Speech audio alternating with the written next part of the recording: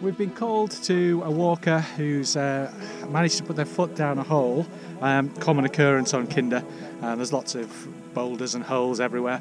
Looks like we think they've broken their ankle. So it's somewhere around, for those who know it, the region of Mermaid's Pool, which is kind of below the top of Kinder, but it's on really rough ground. We're just heading up there now. There's a team gone ahead of us to do an assessment. We're just now taking some heavy gear up, taking a stretcher and the wheel and a few other things to try and look at an evacuation, but it's pretty horrible ground here. You can probably see how steep it drops away for us to try and get back. We've managed to get a vehicle down to the bottom of there, but this is going to be a horrible stretcher carry, so we'll do our best and it may take us a while.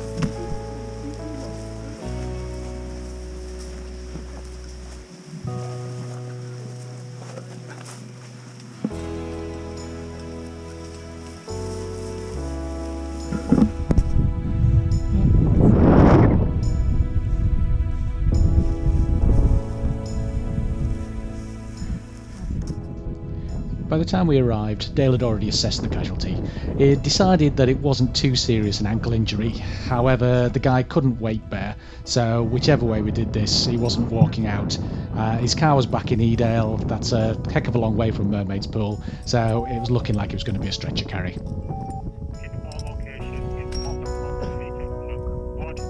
We have 2 confidence lines.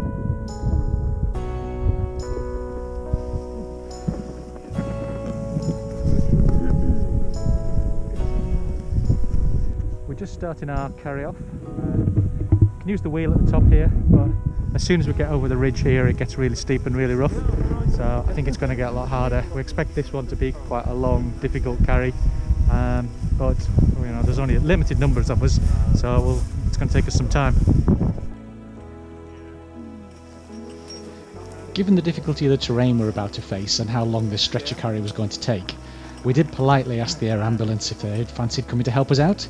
However, they equally politely declined, saying that unless he had a bone sticking out the side of his leg, they were a bit busy at the moment. So we went on with our stretcher carry.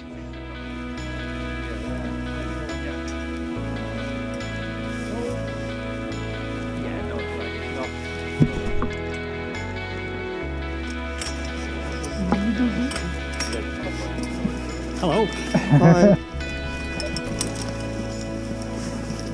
Okay, hold.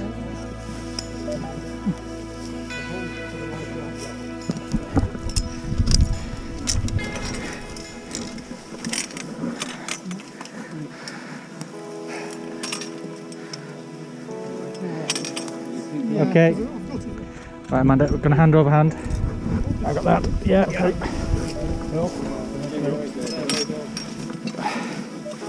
Okay, that's good. Lift the wire, guys. Yeah. Right, you going straight through, Darren? Yeah. Okay.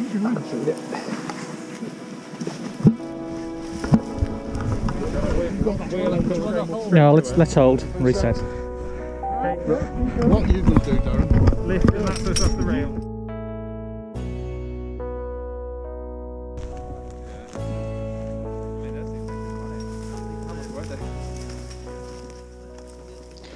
Just below the area we're going through at the moment, the ground drops away quite steeply towards the river, so we're a little bit worried that we didn't want the stretcher to get out of control. So we put a confidence line onto the back of the stretcher and belayed it off one of the trees nearby us.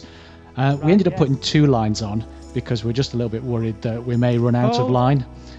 These lines are a little bit shorter, so we put a second line on, belayed it off a lower tree, and that covered us while we went round the corner.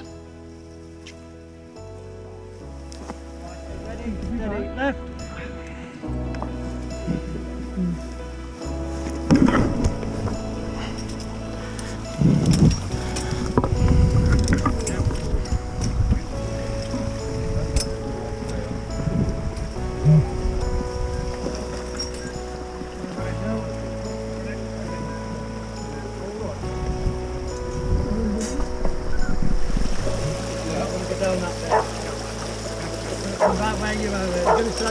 Just stop there, Paul.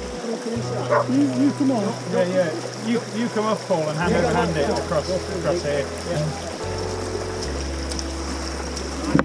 Down to you, me, how it is. Yeah.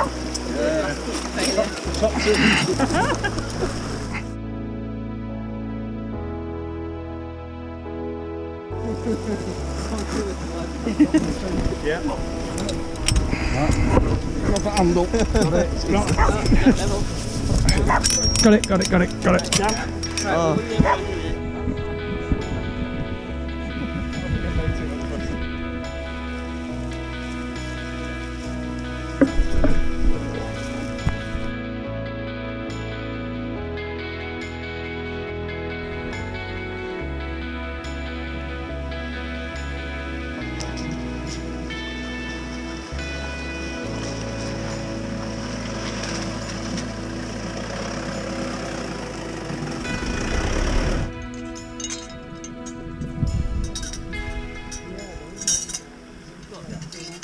So everyone's back down now. The guy he'd injured his ankle somehow. We weren't sure if it was broken or sprained or what, but we got him back to an ambulance and he's gone off to hospital to have that looked at. His other friends who was with, their car is back in Edale, which is quite a bit away from here, but fortunately we bumped into one of the rangers who's doing some work on one of the walls. He said he was heading to Edale, so he got them into his Land Rover and he's kindly taken them back to their car. So everybody seems okay. We're back down okay. Only problem from us is one of the windows in one of our Land Rovers broke, so we're going to have that repaired now, so that's another bill for us. But that's how it goes. That's part of mountain rescue. It costs an awful lot of money to run this, and this is just another one of the many expenses we have to keep our service available to go and rescue people.